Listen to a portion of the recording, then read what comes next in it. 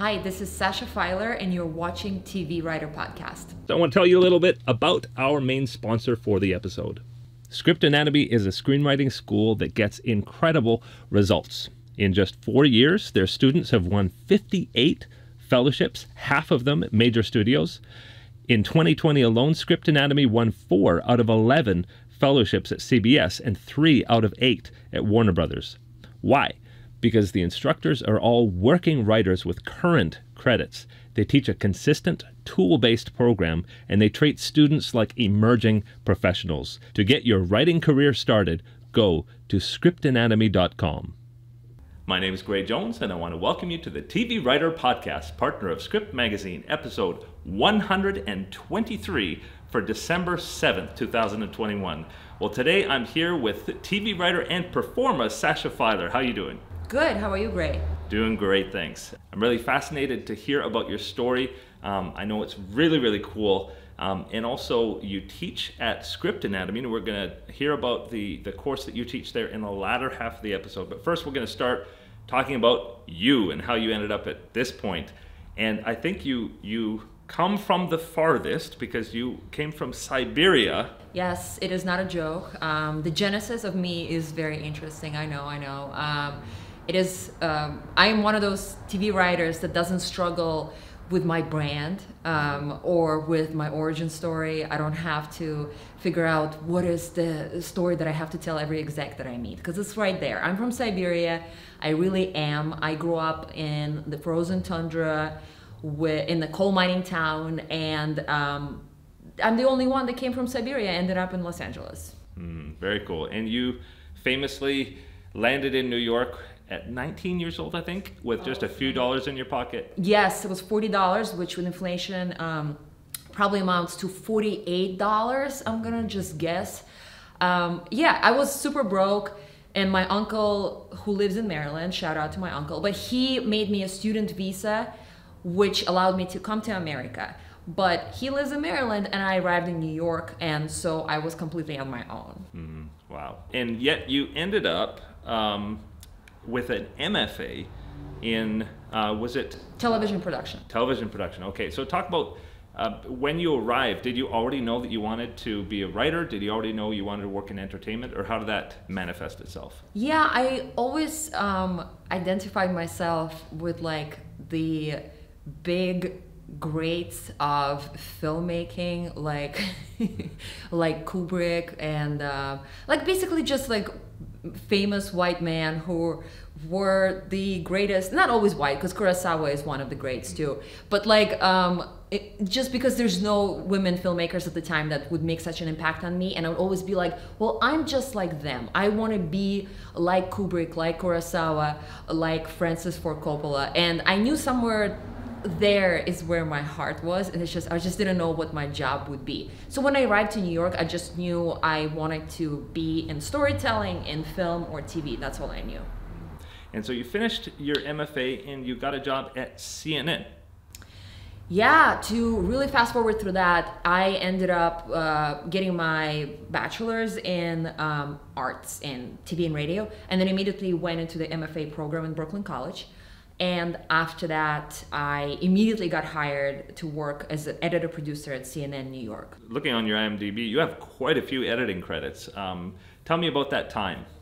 Yeah, so I worked at CNN New York for a year, and it was very interesting because for the first time, I wasn't working as a street sign holder or exotic dancer. For the first time, I actually had a real job where I had to go to the office every day and sit in front of a computer and edit things.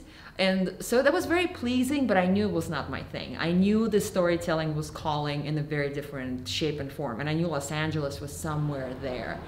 So at the same time, I met my now husband, who was from Los Angeles. And so a year like after we met, we just decided that it's time to move in together. And so I moved to Los Angeles, which is where I really found myself. And you started performing. Did you do any performing in New York, or was that when you arrived in LA? Yeah, in New York I was really too busy surviving for the most part, and just trying to like survive every day, because at some point I became a legal immigrant and I had to sort through that out. It's not really easy to come from Siberia and like make something of yourself, which probably many people can relate to. And so I started making money when I came to Los Angeles by working. I think I had one assistant editor job where I had to learn Avid. I told myself I have to learn Avid like overnight. And so I did on that job, like 2-week-long job, learn Avid, the editing software, which is the industry standard for television and film editing.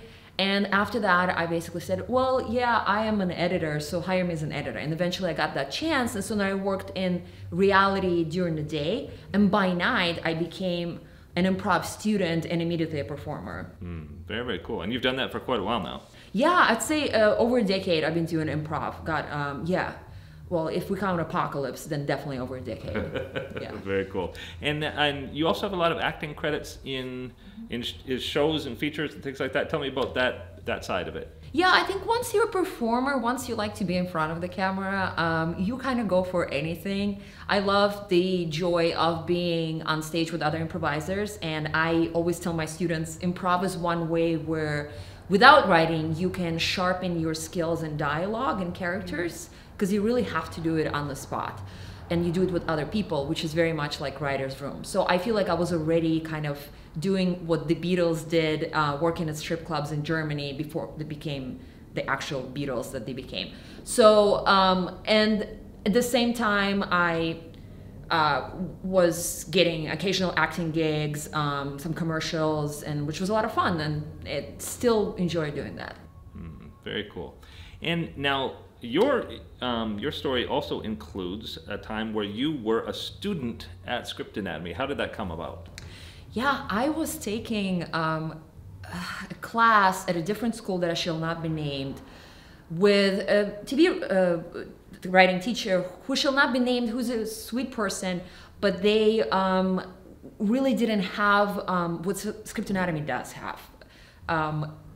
A certain way to teach your students. So a lot of it was done from that teacher's perspective is by taking the pages and saying these pages don't work and this is how the pages should go, without actually having the students do the structure work first before getting to the page, which is insane to me now that I look at it. So I spent a lot of years like learning, not a lot of years, but a couple of years learning by osmosis and being in that class and really seeing how a working TV writer, which he was, you know, making scenes happen. But I never learned the structure, and I was very frustrated about that. So even though I wrote maybe 2 samples in that class, I didn't feel like I have a strong sense of writing a TV pilot structure-wise. And then my friend Carlton Gillespie said, you have to take a class of Script Anatomy, that's all they're about, which is what I did, and that changed my skill set completely. From that course, did you get representation, or what was the effect of writing that you were able to achieve through the course? Well, ironically, my very first sample that I wrote got me my staff writing job, the first staff writing job at Robot Chicken. And I think the reason it did, even though it doesn't have an insanely good structure, because it wasn't written as part of a Script Anatomy class, but for a job like Robot Chicken, you have to be very funny and have a lot of jokes and have strong characters and a very unique point of view, which is what I have, I think. And I think that's what the script at least showed to the reader, which is how I got the job. But I think my writing improved significantly the moment I take first class with Kevin Townsley, which I think was Structure Lab, or I can't remember exactly which class was first, but I know Kevin was my teacher in a couple of classes, and he's very strong with structure, and this is a lot of times I credit him in what I learned about structure, and now that I teach my students. And after Robot Chicken, what came next? And after Robot Chicken, which was really fun experience, I really enjoyed it, I got to be a fellow at an incubator for emerging writers called The Colony at Abrams, also known as A3 agency, with the execs who wanted to take a group of diverse, not always ethnically diverse, but diverse, a lot of diverse points of view, writers, and develop projects that have never been developed because they're just so unique. And this is where I wrote a script that immediately got the execs attached to it, and then we were shopping, and we're still attached, and we're still in development with that script. I think it's one of my stronger samples for sure. Very, very cool. And have you done any other development since then? There are some projects in development, but there's not much I can disclose right now. Very cool. We're going to take a quick break for our sponsors, and we're going to come back to talk about the course that you teach at Script Anatomy. avgearguide.com uses state-of-the-art technology to bring new life to old films and videos, like the Lost Betty White series Pet Set, which they recently restored for its 50th anniversary. They can apply the same technology to your documentary, film and video archive, and family videos. Visit avgearguide.com for details. Drivingfootage.com provides 360-degree driving plates for film and TV. Over 14,000 clips are available for locations all around Southern California, with more areas coming soon. A fully equipped camera car with height-adjustable rig is available for custom shoots. Visit drivingfootage.com for details. Full disclosure, I do own both of these companies. By supporting them, you help me bring new in-person video interviews to you. And we're back. And specifically, you actually teach a number of different things at Script Anatomy now, including the TV Spec Lab, which is coming up in January. But I'd love to talk to you about televisionary, because we've had a number of Script Anatomy instructors, and we always mention televisionary, but nobody's ever actually discussed that course. So what is televisionary all about? Yeah, televisionary is the very brand, the very heart of Script Anatomy. And the reason is because it's the class that anybody can take, really. Anybody who wants to write a pilot. And what you get out of that class is you come in with an idea, and you get out of that class in only 5 weeks, I believe, with a complete outline that is an industry standard. For a lot of the Script Anatomy courses, televisionary is a prerequisite. So it is a very important course to take. And why? What are the things that you gain that will be applied in other courses? Televisionary is the best class to take first at Script Anatomy, even if you are a working writer, which many of my students are. The reason is because it introduces / reintroduces the writers in the class to the vocabulary of what we're going to be using when we talk about different aspects of television writing. And also, what it really does, it introduces these tools that were developed by Tanya Bhattacharya, who founded Script Anatomy. And since then, it's been even more developed and improved. And these tools are the very homework that the students will be filling out, brainstorming, working things out, building that story, the structure. And this is how you go from facing the demon of the white page, the blank page, to having the words on the paper that give you the confidence to complete, with my help, hopefully, the structure and the story that works for you. Very, very cool. And so what kind of prep is needed before somebody takes this course? The beauty of televisionary is that there's no prep. You just have to come in with an idea, and I will, in my prep, in those 2 weeks that we start to communicate before the class even starts, we will discuss and try to narrow down and shape that log line, that the very hook of your show together, that it works for you and it works from my perspective as what I know the industry standard is and what the executives and the managers and agents look at and consider to be a good idea for a TV pilot.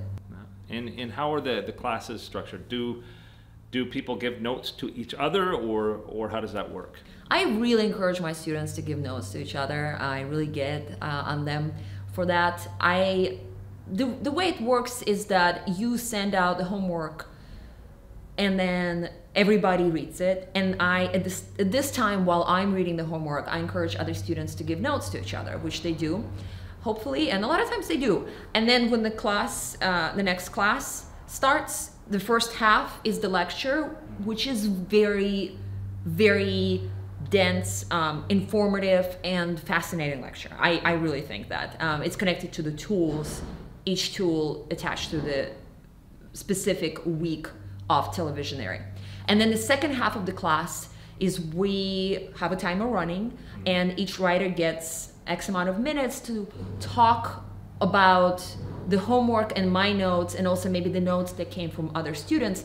And a lot of times there is time to open the mic, open the floor for everybody here in class. And so by class 2 or 3, the latest, everybody is acting like a real writer's room. Very, very cool. And so tell me about some of the anecdotes from the class, people who have been able to get victories within their scripts and come to the end of it with ideas that went on to success.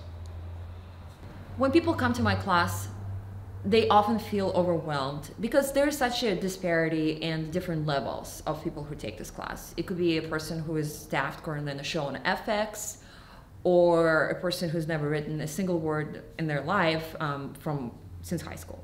But it doesn't matter, because what I tell everybody in class, that I will meet you where you are.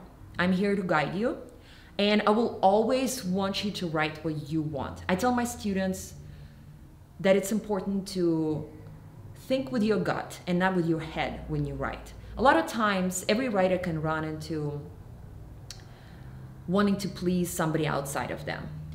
This is probably what my manager thinks I need to do. This is what the agent thinks if an execs want. This is what the landscape of television currently is telling me I should be writing. And the answer is always no. You have to really pay attention to which point when you're writing or typing is you start emotionally responding to it. Whether it's funny, and comedy of course is something I really care about, or it's any other emotion that you connect it to. So when I keep nailing that notion over and over, multiple times a class, I notice that people open up and they start really giving me and putting on the page their personal stories. And I always tell everybody, you will come out of this class with an outline. You like it or leave it. If you show up and if you do the work, it doesn't have to be perfect, you will come out with an outline. And I had people who just had hard time functioning in the beginning because it just was so overwhelming. Like you get these really difficult tools, but also so helpful, these tools, that you have to sit down and work on them. And not the first draft, the second draft, the third draft is when it's really gonna start speak to you. But if they do the work, then eventually I just see how happy they are. And I'll give it this like love letters after each class with people telling me how grateful they are. And I think it's because I try to address everybody's work with compassion, and I have a lot of compassion for students and any writer's writing process, because I know it's not always easy. And so I think just this human connection and my willingness to work very hard at trying to formulate what is it the student wants to put on the page, the writer wants to put on the page, is what I think makes like 95% of my students to be a success story. And because what I really consider the most important success in any writer's story is having written something that they love. And the rest is really BS. And why don't you tease for me a little bit the TV Spec Lab that you're going to be teaching starting in January? You come in with an idea for an existing show for Spec Lab. So now obviously the fellowship season is kind of starting. Everybody's starting to get excited about, okay, like I have to write a certain number of specs, or at least one spec and maybe 2 original pilots. Hopefully you've been working on it throughout 2021. And this class is really focused on the specs, meaning... So like a spec episode of an existing show. I see. Because I think one of the most important things that a writer should remember, and I try to remind my students, is that they have to watch television. They have to know, even if it's just a pilot of a show they would never watch, they should be aware of it. So the more pilots they watch, the more they're aware of what's out there.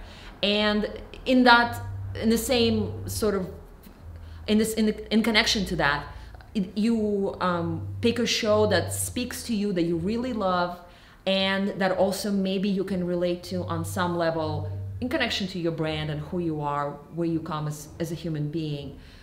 And this is the spec we're gonna write, and hopefully you will submit to fellowships and you'll feel great about it. So this is the really good class just to come in with an idea. I will help you to narrow down this idea into something that's thematically loud, which is what a really strong fellowship spec should be. Something thematically strong and unique that also relates to the writer behind it.